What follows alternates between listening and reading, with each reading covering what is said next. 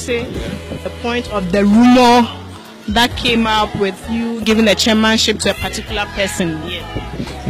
Yes, as I said, I was also aware, I had heard, and I knew a lot of things that people were saying by way of interpreting my condition. I see, yes, sir, we come from a community, a society where nothing happens for nothing. That everything has a causative effect, or to use a big word, a metaphysical reason, reasons that we don't know. So that's why in Africa or in Ghana, people go to soothsayers to find out the cause of this or that or that. And number two, in our African thinking, or not just that, in even Old Testament dealings, they associated sins, problems and sicknesses and things of that sort to sins that people had committed. You know that beautiful story in John chapter 9, where they met Jesus and his disciples were traveling, and they saw this blind man. What the blind man needed was compassion. He needed people to have compassion on him. He wanted to find a way to Jesus, knowing that if he got to Jesus, by all means, his question or his problem of blindness will be resolved. But when Jesus and his disciples got to this man, you know what they asked? The apostles, turned and asked Jesus, who sinned? Who sinned?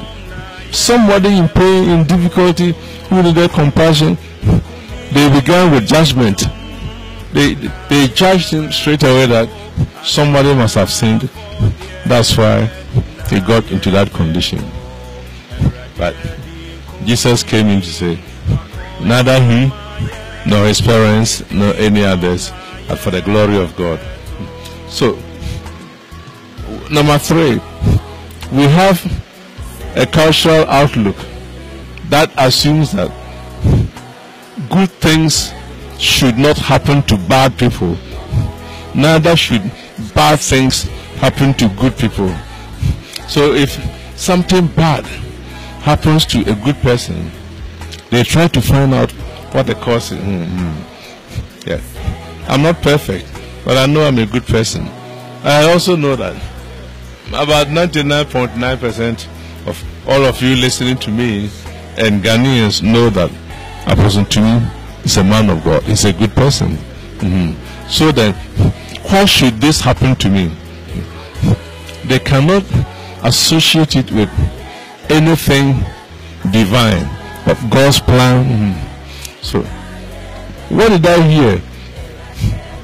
The stories were very many and told from different angles, but the summary was simply that God had crushed me, he had knocked me down, because God, through a prophetic message, had appointed a chairman for the church, but I, Apostle Ntumy, refused to give the chairmanship to the one who was so named in the prophecy. Yeah, so there was a prophecy, and that Apostle Ntumy did not hand over the chairmanship to the one who was named in the prophecy.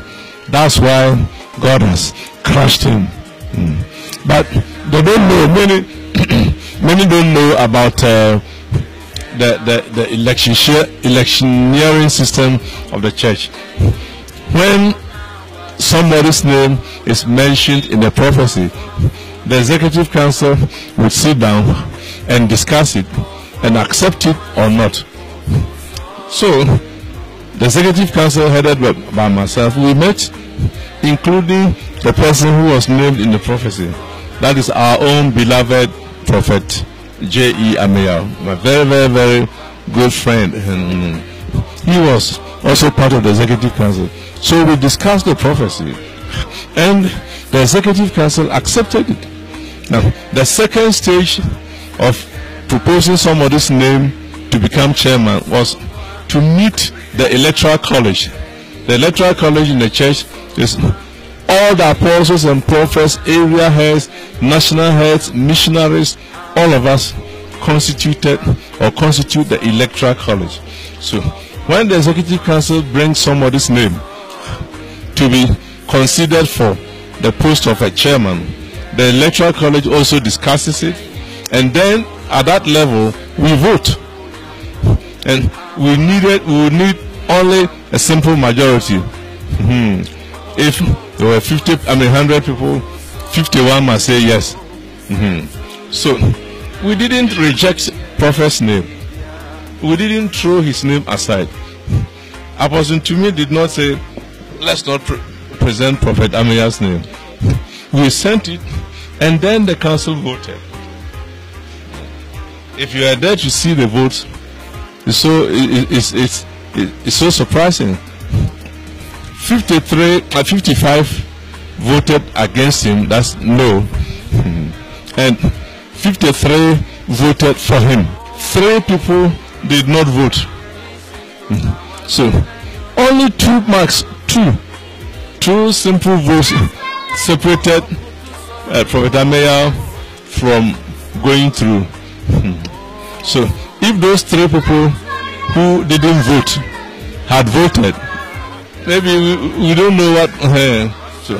So please, beloved members of the Church of Pentecost, Apostle Ntumy didn't refuse to present Prophet Amiya's name.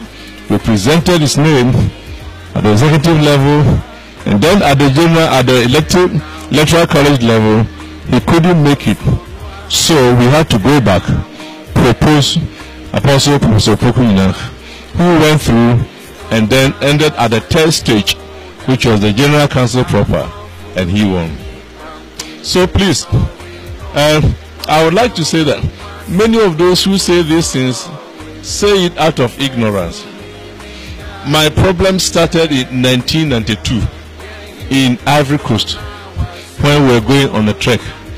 We were involved in a car accident. My wife's collarbone broke into 3, and it affected my spine without my knowing. And I carried those pains for 9 years until I became chairman, and the workload increased and the problem also increased to a point that I couldn't even stand for more than 3 minutes.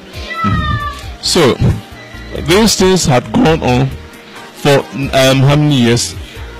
92, 6 solid years before I got into this condition. When I went for the surgery, the doctor looked at my spine, saw the spinal cord, and told me that, Dr. Ntumy, you've waited for far too long. When I perform this operation, you are going to lose the use of your hands and feet, but they will begin to recover. So the doctor told me all this, and I agreed. So if I thought what people of the Church of Pentecost should be doing was to pray for me, pray for us, ask God for His grace, instead of sitting somewhere to judge. Somebody even insulted me and he rained down curses on me and all that. But for me, you ask about my reaction. When I see those things, I don't bother, because I know they don't know, and that if there is, that God will forgive them, so that He doesn't punish anybody because of what they keep saying. So when things are happening, when you don't know the cause or the origin, I think it's better to keep quiet than to spread information which may not be true. Thank you, Daddy. Oh yeah, nana doye wohoda. Oh yeah, nana doye wohoda. Oh yeah, Yehovah yeah. Oh yeah, nana doye wohoda. Look at people going to battle at the time of King Jehoshaphat, and they saw the armies of Moab and Mount Seir and all these Assyrians against them. The the musicians started trumpeting. Pray, give thanks to the Lord, because he is good, and his mercies endure forever. And as they sang that song, there was confusion in the joint army of their enemies, and they fell, killed each other.